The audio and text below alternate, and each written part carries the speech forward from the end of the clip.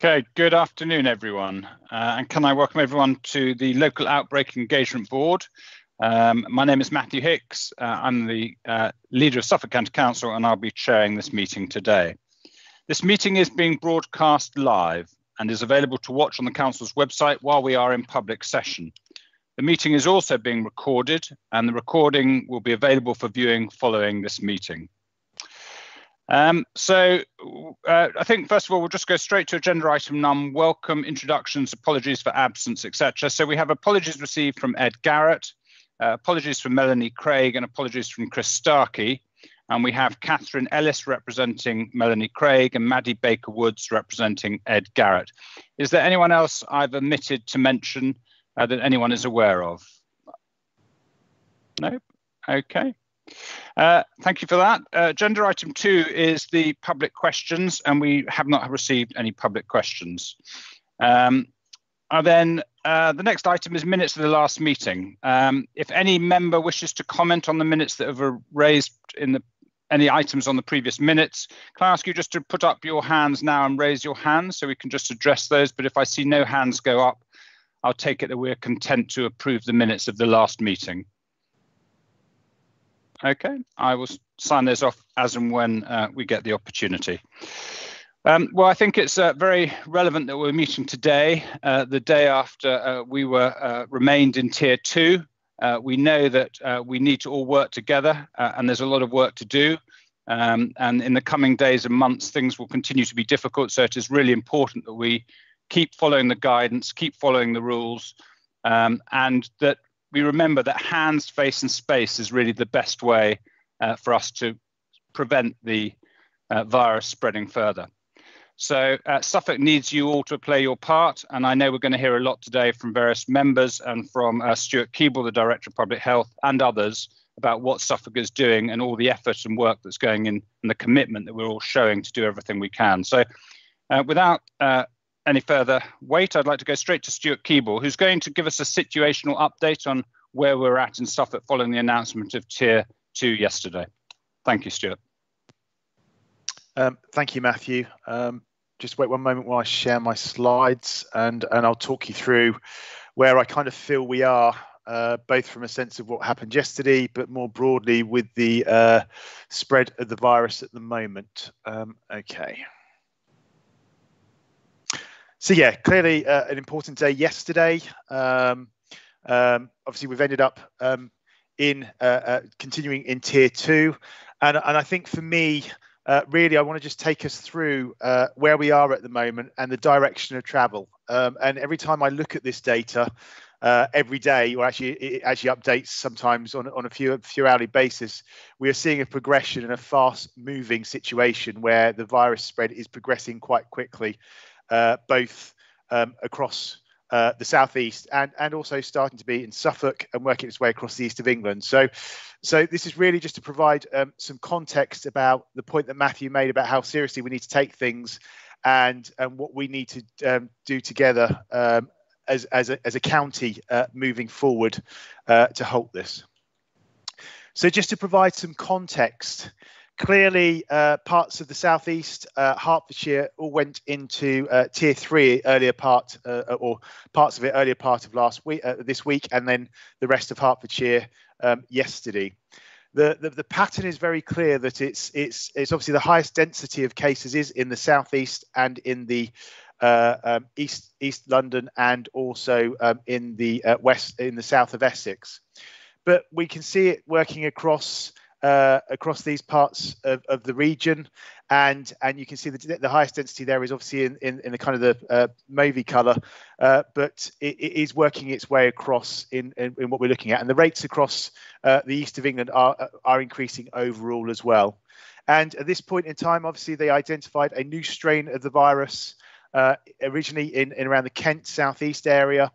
We're still trying to learn more about that, but I know there's a report from Public Health England that they had identified some of these new strains in Ipswich, in Norwich, and in Cambridge, and initially this strain, they believe, is more infectious, but not more dangerous in that sense. But obviously, it can mean to more rapid spread. So we need to understand more of that, and I think all of the actions and hand, face, space, and following the guidance around self-isolation still all count. It's just we're trying to understand that situation as it evolves.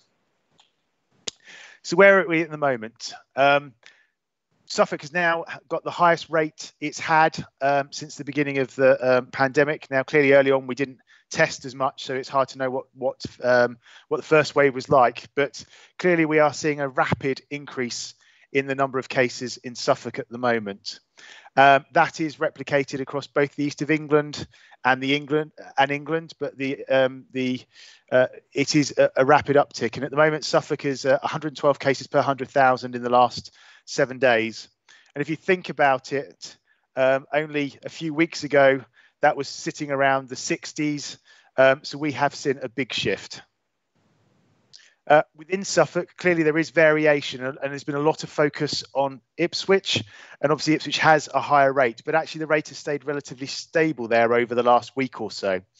But what we have seen is a rapid escalation across all areas of Suffolk. So this isn't just about one part of the county. We are seeing big changes across everywhere. And with the incomplete data that I see coming through, so the rates on here are based on, they ignore the last 5 days because that's incomplete data. I know that the rates in the rest of Suffolk will continue to increase over the next few days, with places like, I think, East Suffolk going to be hitting over 100 cases per 100,000 in the last 7 days in the next few days. So it is quite a clear direction of travel, and for me, a worrying direction of travel. This map shows at the moment the rates via small geographical areas. I think two things clearly: there are still hotspots and clusters within Ipswich. But what's different to this, if you'd looked at this map about a week and a half ago, there would have been a lot more kind of grey colours across this, as there wouldn't have been as many cases. But we are starting to see it across the county. So again, just to reinforce, this is very much a Suffolk-wide issue and a high acceleration in rates across the patch. When you look at where and in which communities it's spread, so this is for the whole of Suffolk, we are seeing steeper increases in some groups, although there is an uptick in nearly every group apart from the 0 to 10-year-olds. We've been seeing big increases, especially amongst the 23 to 39-year-olds, and generally across most of those working age groups. But also what we're experiencing is different to what was experienced in the south of Essex, Hertfordshire and South East, because that was being driven by the 11 to 18-year-olds. And although we've seen a large increase, not at the same rate at all. So very interesting in that it's a slightly different pattern to what we're seeing. But what I would take from this is that this is generalised. This isn't about a specific hotspot. This isn't about a specific age group. All of them are going up apart from the very youngest age groups. Okay, this doesn't come out properly, so I'm going to move on from that. So one of the things we have picked up on is testing. The number of people getting testing has rapidly increased since about the 5th of December. And at the moment, I think our places like Copdoc and Copdoc Regional Testing Centre and our mobile testing units are more busy than they probably have been since they first came online. Which is positive. If people have symptoms, they need to get tested. And even if they have generally fairly marginalised symptoms, still get tested. I think it's better to make sure we identify every case and people to take actions. But at the same time, the positivity rate is increasing as well. So if it was just because we thought we'd pick up more cases because we were testing more, then the positivity rate would probably flatten or drop off. What that's telling me is that there's quite a bit of COVID out there, and actually we will keep finding more the more we get tested. So it just meets the picture of what's happening more broadly. But what I would say is actually the rate of testing for Pillar 2 testing in Suffolk is still lower than many other parts of the country. And I know that through the testing that's been going on, the regular testing in care home staff, in hospital staff, we are picking up cases. But I think that's the background cases we are finding in the wider community. And I think we still need to, if we're going to tackle this, is to get as many people tested as possible so we can actually chase down the virus and get people to self-isolate, because that's the only way we're going to stop the transmission. So with regards to different settings, I have to say, first of all, the schools, the teachers, the head teachers have done an incredible job and have earned themselves a well-deserved break and working really hard to respond. So near the end of the term, we were seeing increasing numbers of children in high schools testing positive. What I would say is that this is picking up background spread in the community. This isn't about transmission in schools, because we had very few actual outbreaks. So these were individual children testing positive. Interestingly, in broader workplaces, we're still only picking up on limited small numbers of outbreaks, which on the one hand is positive. We don't want to see big outbreaks, but may also be about the need for us to get our testing rates up so we can capture people early on and reduce the spread of the virus. We have seen an increase in the number of outbreaks and clusters in NHS settings. So in the news, you'll be aware around Ipswich Hospital, but we've also picked up in GP practices, the hospice, and other settings. So clearly that's a challenging time for them, but it just identifies a direction of travel and the spread, I think, coming from the community into those settings and back out again. So it's no different to any other of those settings. The virus is circulating. And clearly, we have also been seeing an increasing number of outbreaks and exposures in care homes. So outbreaks are where there's linked cases, and exposures are where basically somebody has tested positive but hasn't led to wider spread. And I think, again, what this shows is that there is a lot of the virus around, and it supports that general picture that we are on an upward trajectory at the moment. So the implications around the increasing rates clearly is around the impact on individuals' health, and obviously on our health services, which obviously there's a lot of focus at the moment, and also, unfortunately, people losing their lives. And we have seen across our hospitals, so Ipswich Hospital, West Suffolk, and also James Paget picking up the Waveney population, we have seen a significant increase in cases since around, well, there's been a general uptick since the beginning of October, but an acceleration over the last kind of 4 or 5 days. So clearly, what you need to be doing is we need to reduce the transmission. We need to make sure that we get the levels of virus down in our community.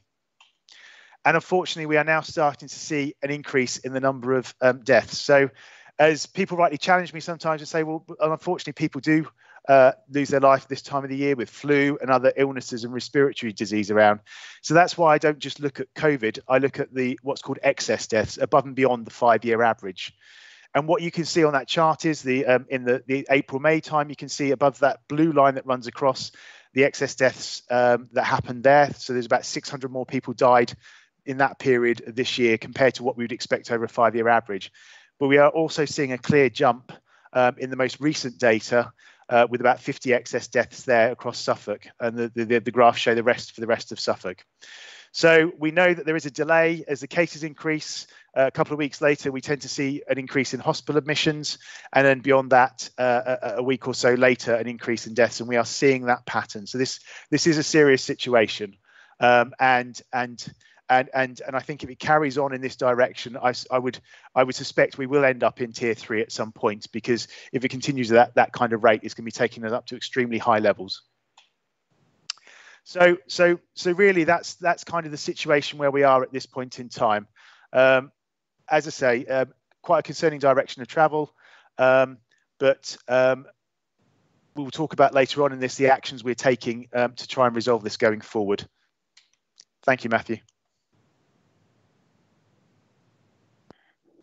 Thank you very much, Stuart.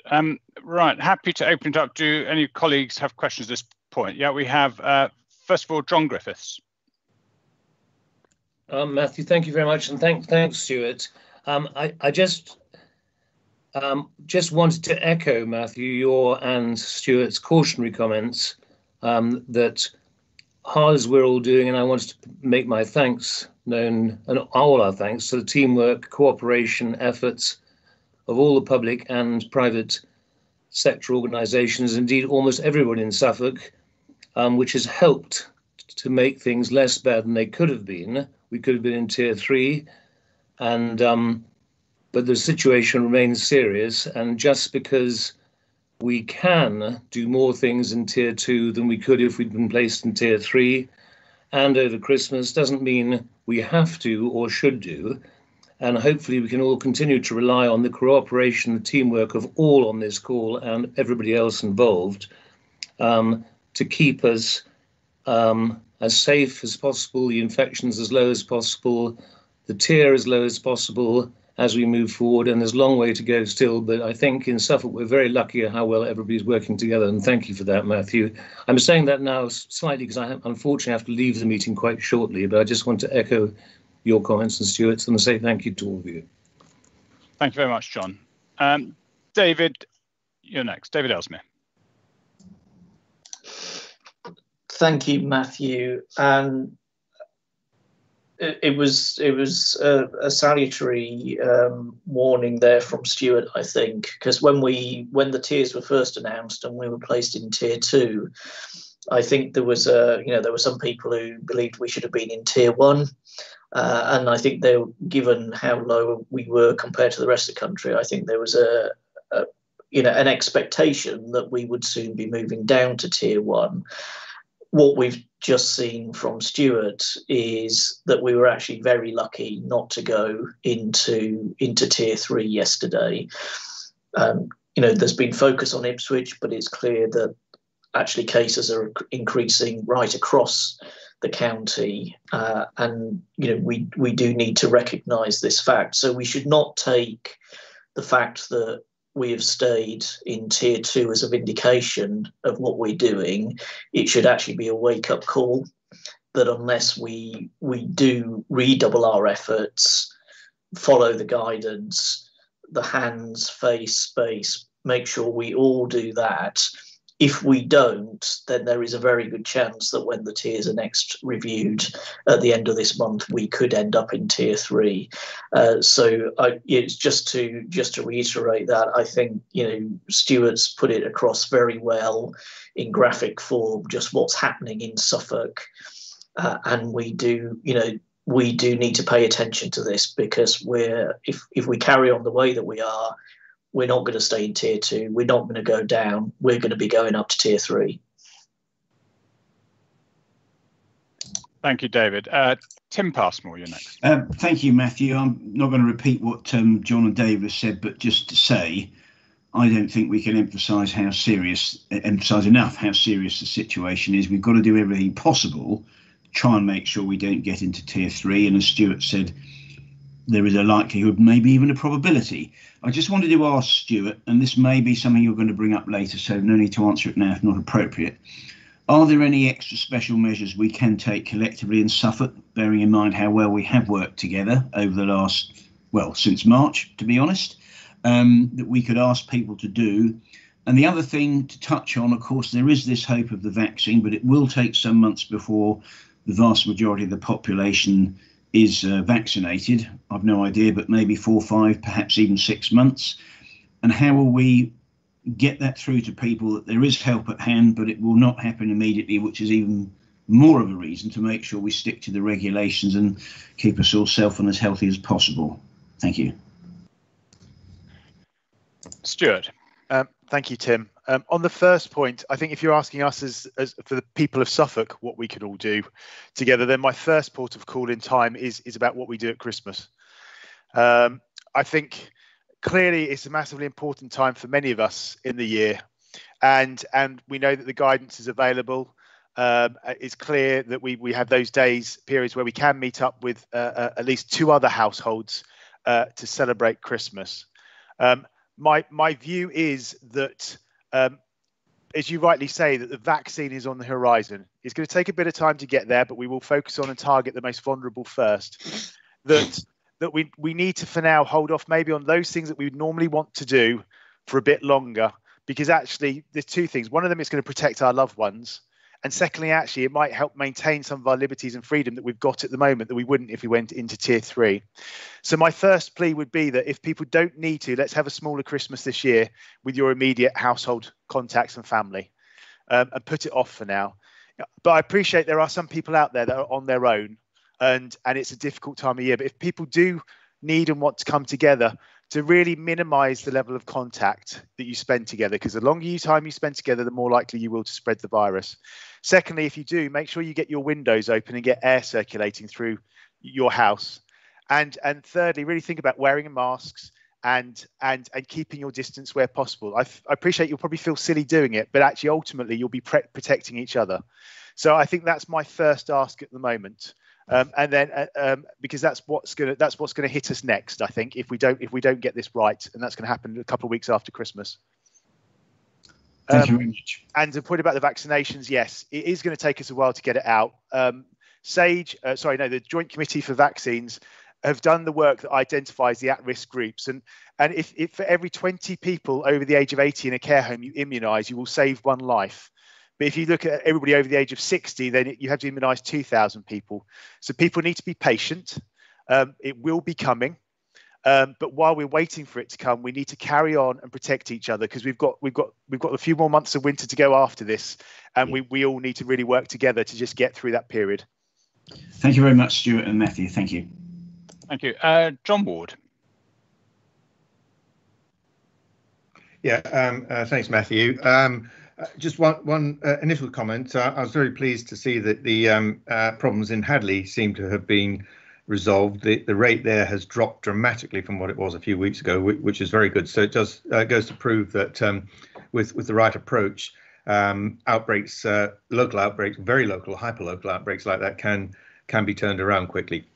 But just to reiterate what other speakers have said, the fact that we only just missed out on Tier 1 a few weeks ago, but this time around we're fortunate to avoid Tier 3 is perfect illustration of the fact that the increase now is getting very serious, and we have got, all of our residents have got to take it seriously and follow the advice and guidance that Stuart has just outlined, and that way we'll all stay safe over Christmas and into the new year.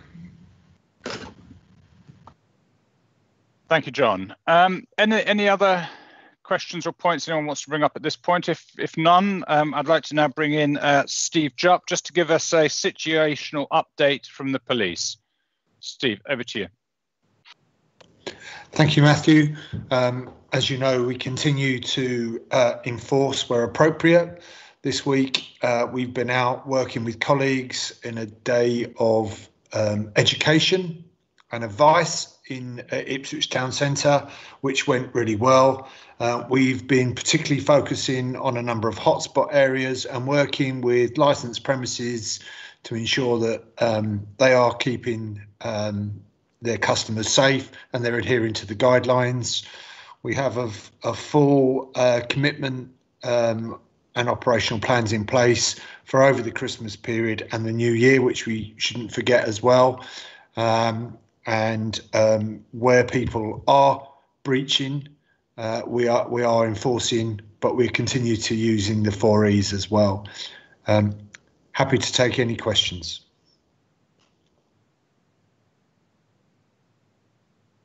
Thank you.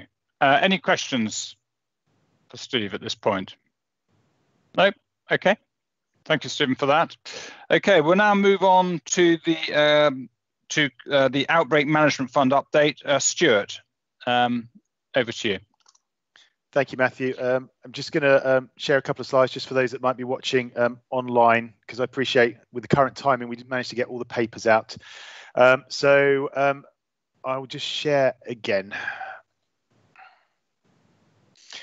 So I think I've focused a lot on the current situation, and I think what I would also want to reiterate is that we can turn this around. Liverpool is an example of an area which actually had rates up in the 400s, and they're now down to 90 something.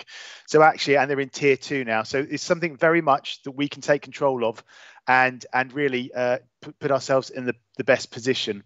And as part of that, we received money as part of the previous lockdown to help try and contain and prevent COVID spread within Suffolk, and we're agreeing of funding programs at the moment around this. And really, this segment is just to make the board aware and ask for their ratification, really, of some of the items that we've put in place. And I've broken them down into prevention and response, because I think it's important that we need to focus as much on prevention still as response. So, recognizing the great work that our businesses have been doing, working through the pandemic in really challenging positions, we've agreed to put some funding in, working with our local authority partners and also the Norfolk and Anglia Local Economic Partnership, the LEP, to put some resources in to do some peer working and support for businesses in Suffolk around preventing the spread of COVID but also for them showing the good work they're already doing to each other to share that good practice. So there's a number of programs of work identified there which focus on engagement, on peer-to-peer support, and then wider more broadly. So and there'll be another one in the response bit about support to businesses if they have an outbreak. But that's a really important setting, because when we do get big outbreaks in those settings, if we can prevent them from getting larger, then we can really try and stop things in their path. The third item is around a wider workforce training. So clearly I have a public health team, but that's only one small part of the public sector. And we work closely with our district and borough colleagues. But one of the things that's been pushed back actually is that we need more and more eyes and ears and voices in the community. So we're going to improve and increase the level of support we can give to people to understand what the advice they might need to give, and be able to respond to questions when they're out and about doing their kind of frontline roles. So there's something here about developing some simple packages of training and information which we can disseminate out to our wider partners. And even things like the vaccination, making sure people are confident to talk about it if anybody ever asks them about it. But also recognising that we employ tens of thousands of people in Suffolk, and we all live in our communities here. So if we're all better understanding about this, they can also act as an advocate in their community. So the fourth item on here relates to, so Steve was talking about that day of information in Ipswich. We've had a community intervention team running now for about 8 months, going out into the communities, talking to people. I think they've probably talked to about 2,000 or 3,000 people so far, and basically trying to find out what's happening in the communities, trying to establish people's understanding, identifying challenges or issues, and feeding that back into the wider system so we can take action, whether that's asking the environmental health teams to come in, or actually asking us to do different information campaigns to support people's understanding. So very much additional resource to strengthen that resolve and that resource, working flexibly across the county and with our district and borough partners. And then the final item around prevention is around a fund for our voluntary sector to be able to bid into. And this is really about recognizing that I can stand here and talk today, but maybe not everybody's going to relate to me. And actually we need to make sure that what we say and what we put across actually is relevant to different community groups. So what we're going to be doing is, and we're already starting to work with voluntary sector organisations to actually work with their communities on our behalf, and identify the issues and challenges around responding to COVID, the key messages, and also identify maybe misinformation and other things that are circulating, so we can work through them and with them to try and support their communities. So all of those are prevention-focused programs of work, and many of them are already will be getting ready to kick off very, very soon. The next part is the response part to COVID. And talking about how do we respond more broadly in Suffolk. We've obviously talked about the key messages that we're giving to individuals, but we need to make it as easy as possible for people to self-isolate and take the right actions if they happen to have symptoms. So the first thing we want people to do is obviously to get tested if they have symptoms. Now, there may be some people that actually lives mean that they're going to really struggle if they have to isolate for that period of time. And what we realise is actually all of our lives are complex. And it might be that not everybody's got a support mechanisms around them. So it might be that they have a dog that they need to walk. It might be that they have some responsibilities of looking after an elderly relative. And so what we're going to do is extending the Home But Not Alone service that was set up for clinically extremely vulnerable people who were shielding, but actually we're going to turn that into a self-isolation support service. So when people test positive, we'll do the contact tracing with them, or the national system will, and then we'll follow them up and ask and find out if they need any support or help to deal with their self-isolation period. And we feel by doing that, it will help more people be able to self-isolate in the way that we need them to reduce the spread.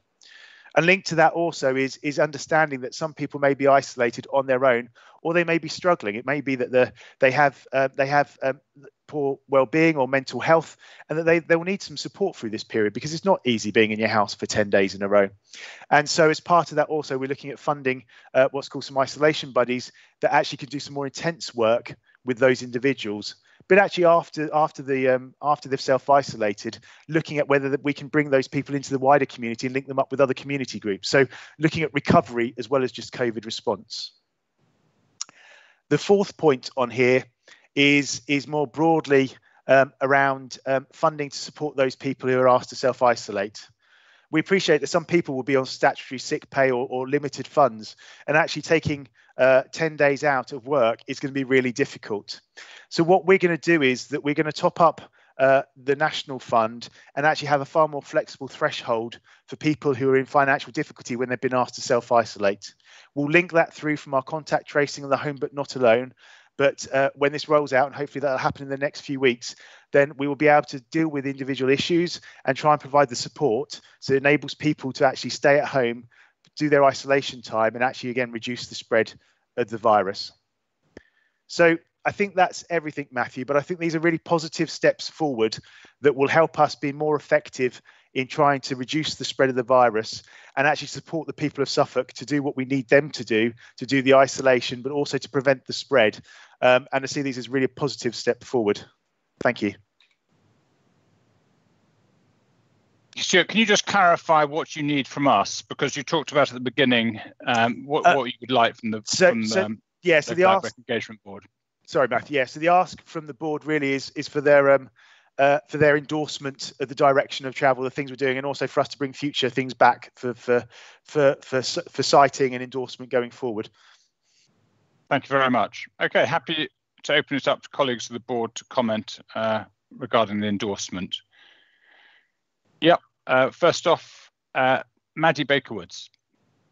Thank you very much. So first of all, I just want to totally endorse all of the messages which Stuart has given from a health service perspective, and thank you for that, and particularly the emphasis on the strong partnerships. And I think the programme that Stuart set out is about supporting our strong communities, underpinning, enabling and supporting them through this difficult time, both in terms of prevention and in terms of management as individuals and as businesses. So it has my absolute full support. Thank you. Thanks very much. Suzie Morley. Thank you, Matthew. Stuart, I can't endorse you enough, to be quite honest. It's lovely to see the focus being put on the mental and emotional support and well-being around our residents. That strikes a real chord with me and with Mid Suffolk, and I'm really pleased to be able to support you on this. Thank you, Suzie. Anyone else wish to come in? So I take it the board is happy to endorse and support, as we've seen in the paper, and the spending that's being suggested, and that we're happy to endorse that unless I hear from anyone otherwise. Very much so, Matthew. Thank you, John. Okay, great. Thank you, everyone. So we'll move on now to the testing strategy, including an update on the lateral flow devices. I know, Stuart, you're going to give us an update. And I promise, I think that's the last thing from me then, Matthew. So this is an update. At some point, I want to bring a strategy back, but things on testing are moving very quickly at the moment at a national, regional and local level.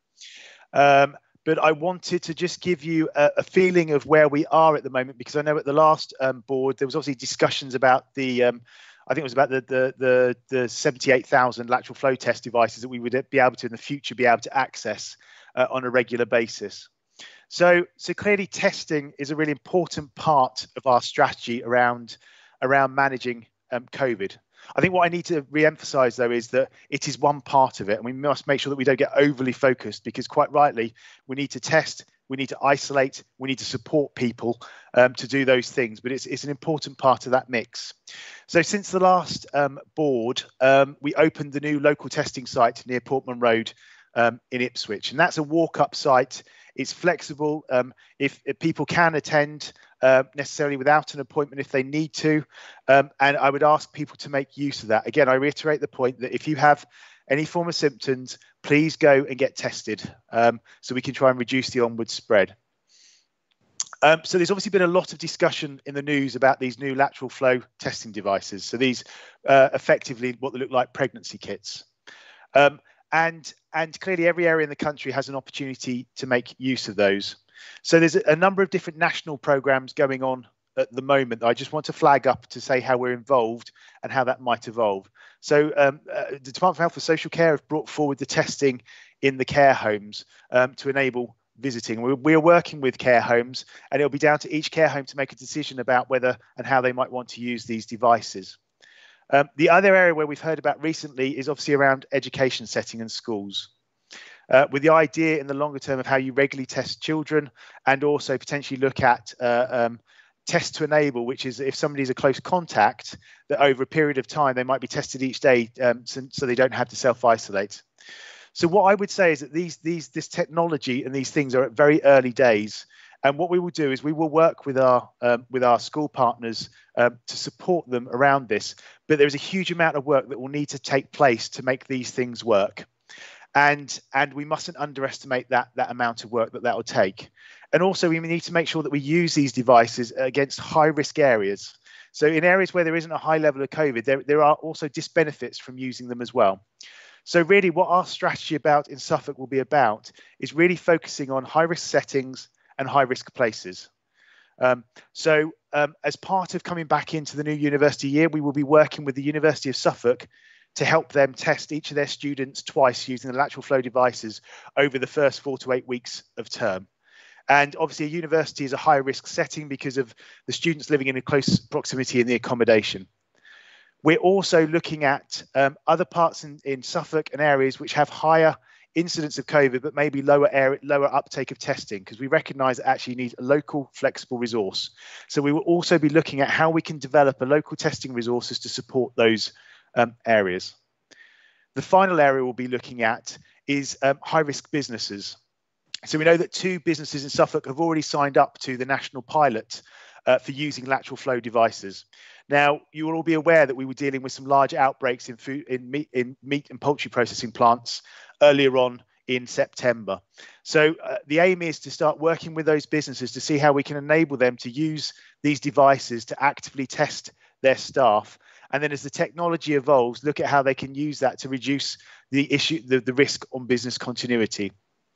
So what I would like to do is at the next LOEB after Christmas, I would like to bring back the full strategy for the LOEB to sign off on. But at this point, to let the board know that we are working on this. We're responding to the new technology and the ask of the government, but we want to make sure we get this right, because Liverpool did an incredible job, but they had the army in place to support them to do that. So we need to make sure that whatever we do is sustainable, but also targets the areas of highest need. So I think that's everything on that, Matthew. So that was more than just an update, more than anything else, rather than an ask of the board. Yeah, thanks very much for that. Any questions on the lateral flow devices? Yes, David. Yes, thanks, Matthew. Clearly, if we get these in place, that it will be a useful tool to help us cut down infections if we manage to track more people who are infected down, and in particular if we can get them to isolate. I just wanted to ask Stuart, clearly if we do, it relates to the point you were making before. If we're making more of these tests available, we are likely to identify more people who are infected. I just wondered, how we would communicate that, because it may in the short term appear that infections are going up significantly, and how we communicate, looking at the positivity rate rather than necessarily the number of the raw number of infections, how we actually communicate that so we're not worrying people as well. Thank you, David. I think a really good point and question. So for one, we will have the data reporting on this as a different type of test. So that means that we can separate out the data and understand what we're picking up from an asymptomatic perspective. And part of the strength of these tools actually is just to measure what's happening in the background in your population. As I said before, I think the regular testing of healthcare staff acted as a barometer, and it was actually a very good predictor of what's now happening in the wider Suffolk system. So by using these as a barometer, we can pick that up.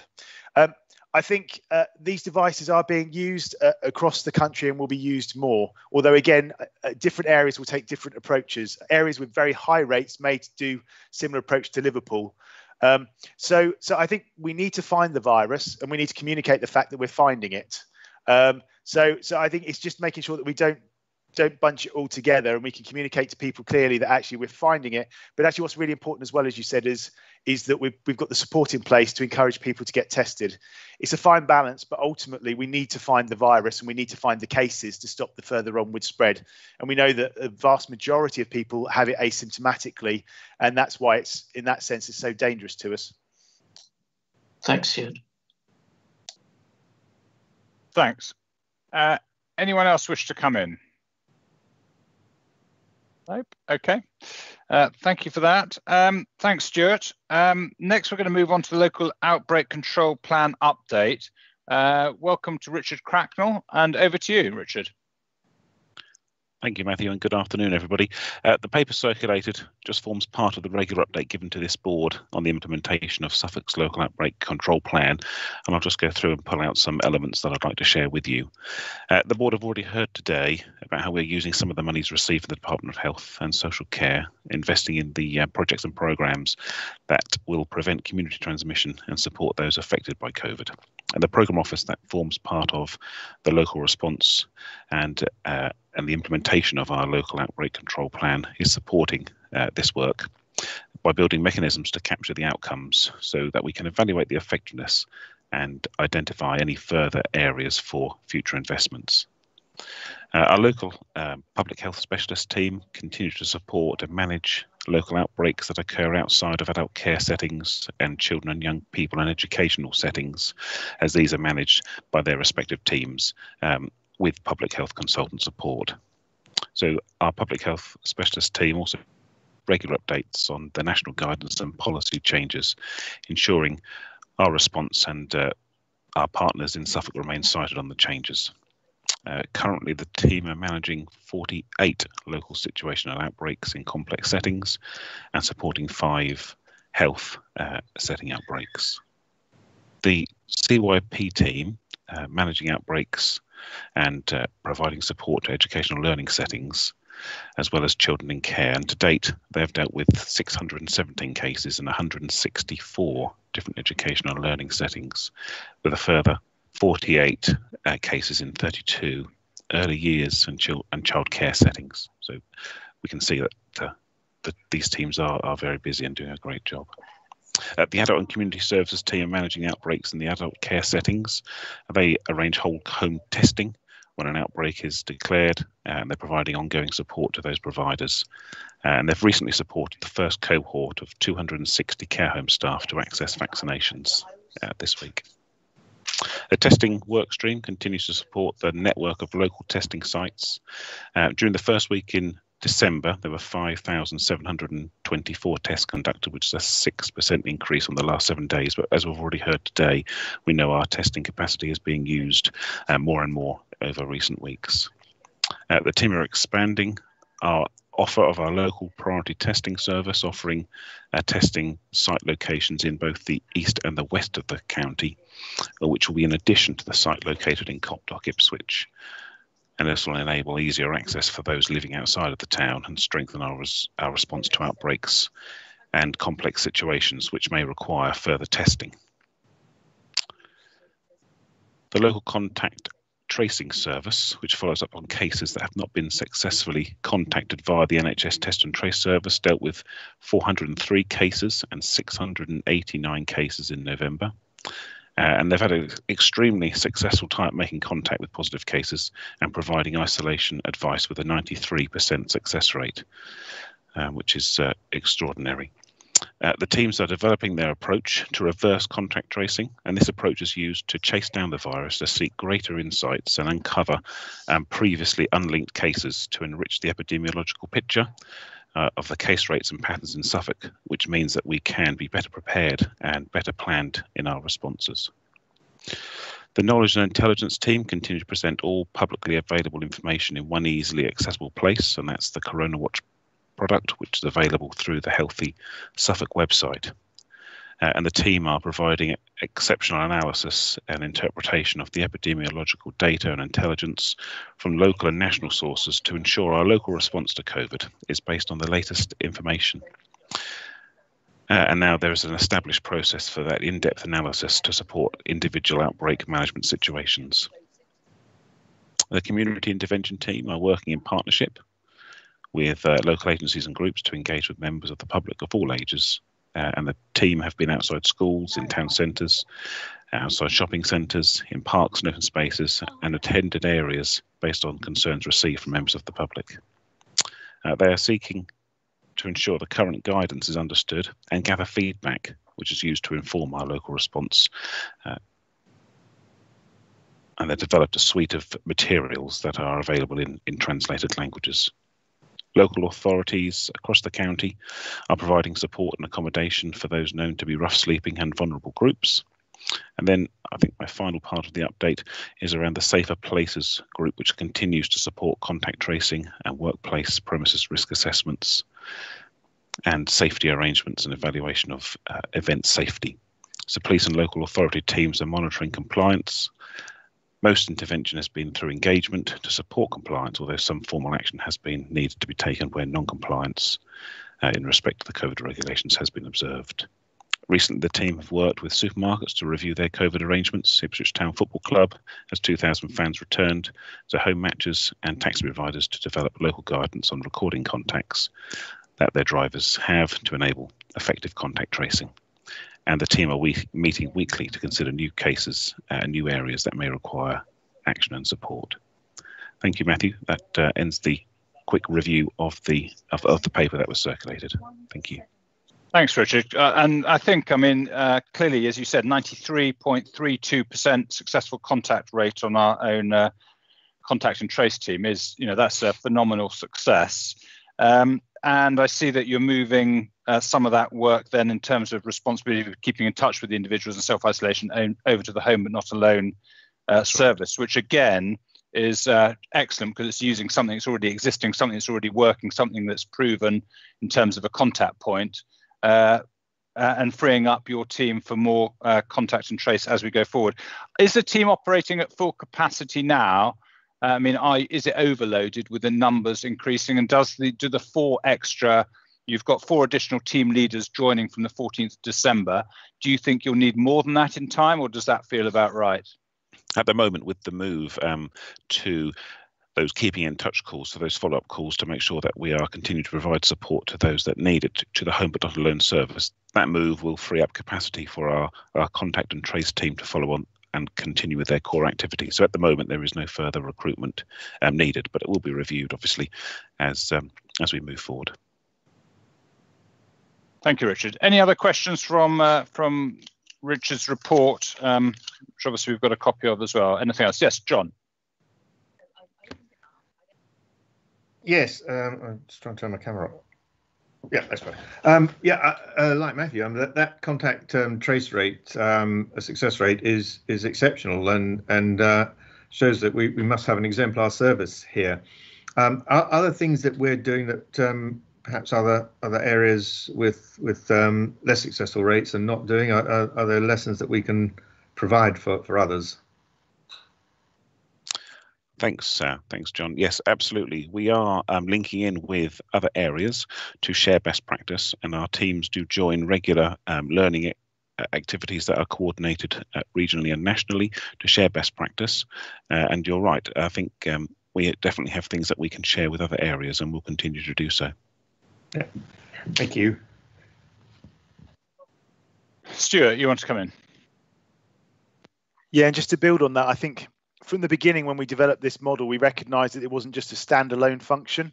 So some areas, I think, just responded in what they need to do was just get a load of call handlers in. The skill sets we've brought in and probably more seniority we've brought in means we've got people that are used to working with people and are able to have difficult conversations in a very friendly way, but to get the information we need to do that. So they're very much embedded in the whole of the outbreak response, linking into outbreaks more generally. So we have an IMT and incident management team. They're part of that, so they understand the context far better.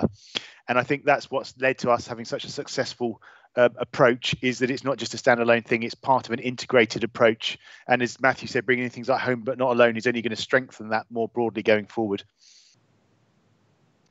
Thanks, Stuart. Thanks, Stuart. Anyone else wish to come in on that item? Nope. Okay.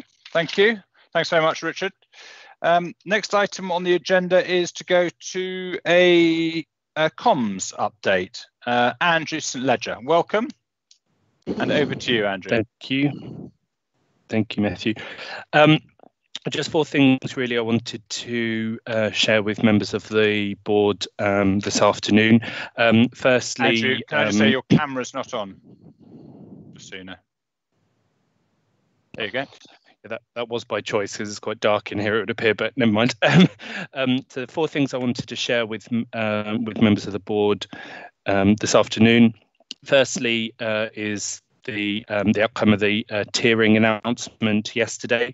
I'm pleased to report to the board that the media in Suffolk gave this good and very prominent coverage and very balanced and fair coverage, and in particular recognising the fact that rates are increasing across the entire county. It's not anywhere in particular.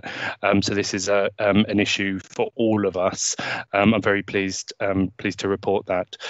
Secondly, we are in the midst of our pre-Christmas campaign that's continuing, where we're trying to help people just understand some of the kind of the nuances in the arrangements over the Christmas period. One of the things that we have done today is to publish an open letter to residents from health leaders, signed by a number of health leaders. That has been shared with media, that the local media, that's on social media and online, and we're going to be actually advertising that over the Christmas period up until the 27th of December across all postcodes throughout Suffolk. So that's going to be promoted very heavily. The third thing I want to do, let you know, was that we have also launched today a new film on YouTube, which very much promotes those hands, face, space and other messages. And that's going to also be promoted over the Christmas period and into the new year quite heavily. So look out for that. And the fourth thing is just to remind you that we are continuing work on our COVID campaigns throughout Christmas and into 2021. We have a new focus now that Suffolk's rates are rising, which members will be fully aware of, and we will continue to promote that heavily throughout. That's it from me. Thank you. Thank you, Andrew. Any questions at all on that? No. Anything anyone wants to add? Thank you. I've seen the letter obviously has gone out and it's been well circulated. And if everyone could, I think, share it as much as possible. It is a letter that I think when you read, is quite a stark warning to us all and a reminder of what we need to do going forward. Okay. Anything else? Okay. Anything else on comms that anyone would like to bring up at this point? Nope. Okay. Well, there's nothing else on the agenda unless anyone has anything they particularly want to bring up at the end of the meeting. And it just leaves me really to wish everyone a very Merry Christmas. I really want to thank all the officers and all the team and all my colleagues, council colleagues and fellow leaders for all the hard work that's really gone in over the last few months. It's been phenomenal the way everyone's pulled together. We've done, really everyone has done everything they possibly can to look after our residents. Christmas is going to be very difficult. We know that. The message is clear. We really need to be careful about what we do and to follow the guidance, particularly over the Christmas period. And Stuart, I think, summed it up perfectly as the Director of Public Health of what we need to do going forward. So I hope everyone has a good Christmas. Hope everyone has a safe Christmas and see you all in the new year, if not before. Thanks, everyone. Thanks, Matthew. Merry Christmas. And to you.